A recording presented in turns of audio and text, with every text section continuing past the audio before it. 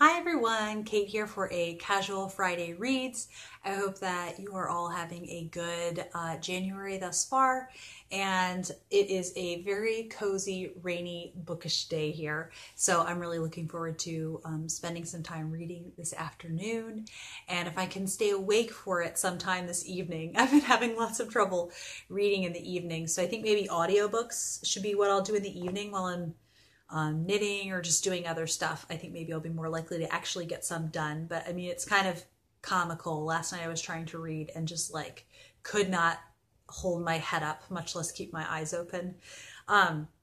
So anyhow, what I will be reading this weekend, the first is a buddy read. I will be starting with Carolyn from BBC Girl and Katie from Books and Things. And we'll be starting this tomorrow, and that is the Sittaford mystery. Let's see if I can get it to show up. I don't know how people do this, but I wanted to show you a picture because it's the ebook that I'm reading of this. But anyhow, it's by Agatha Christie. I wonder if I make it less bright, if it would show up. Let's see. Just testing this out. Nope. Not gonna happen. Well, anyhow, so the Sittaford mystery is there's a house party, and I think they're playing with a Ouija board, and it like predicts that a murder is going to happen, and then lo and behold, a murder does happen. The synopsis is kind of vague on Goodreads, so I kind of had trouble figuring it out. But now that I do like Agatha Christie, I'm kind of up for reading anything from her. And Carolyn wanted to read that, so I was totally up for that. And then the audiobook that I'm mainly doing right now, I am doing a little bit of Agatha Raisin and the Witch of Wickhaddon, but I'm primarily focusing on, just because it is so long, Framley Parsonage by Anthony Trollope, and just loving this to bits. It's so good, and I find myself really emotionally engaged, more than I was in The Warden or Barchester Towers. Same amount as Dr. Thorne, except I'm finding it more rewarding because now I'm kind of maybe in the groove of this series. And I did have several people comment when I said, like, I like Dr. Thorne, but I didn't know how well it would stay with me.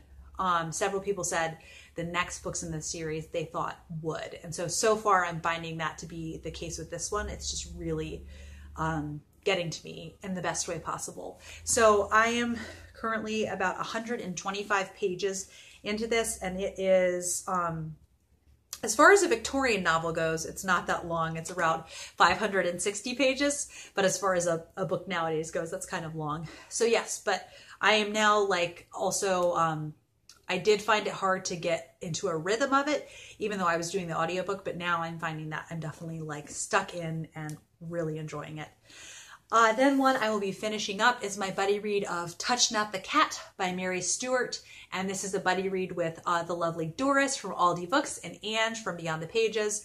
And this year, Ange and I are reading through all of the Mary Stewart books. And so then it's fun for some of the months.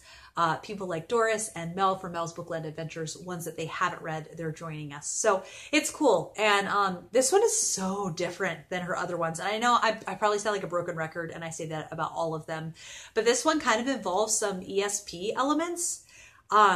So it's definitely keeping me on my toes, and it doesn't feel routine, which I appreciate.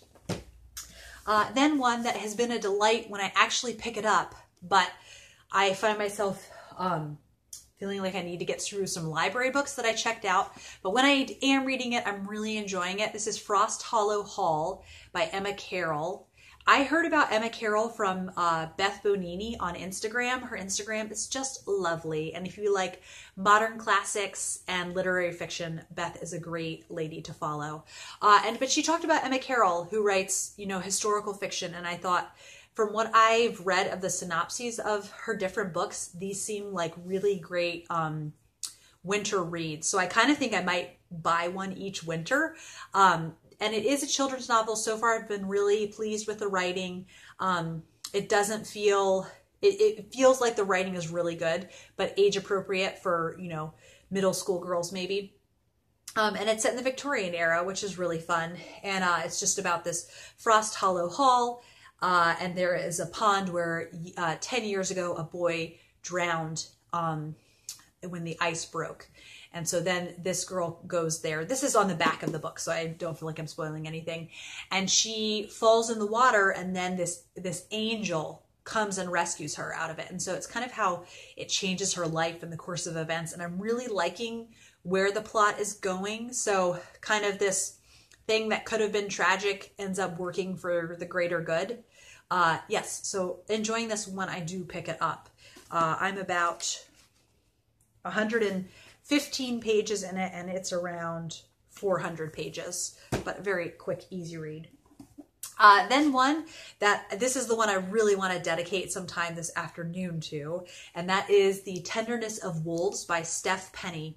This won the Costa Book of the Year in 2006, but really neat setting. This takes place in the Canadian Northern Territory in 1867. And so there's, some settlers there, and one of the settlers is found scalped, and immediately people want to blame indigenous peoples, of course. But it seems like that's just too easy. They're the scapegoats. So really, really interesting. And since it won the Costa Book Award, it feels very literary. So this to me is a really good sweet spot maybe for people who like literary fiction and haven't read many mysteries, or for myself who reads a lot of mysteries but not as much literary fiction. So yeah, really enjoying this thus far. The writing is pristine. So that's all the reading I'll be planning on doing this weekend. Maybe finishing The Tenderness of Wolves and finishing Touch Not the Cat. I'll be happy if I finish those two. So let me know what you're reading, and I will see you guys for another video soon. Bye.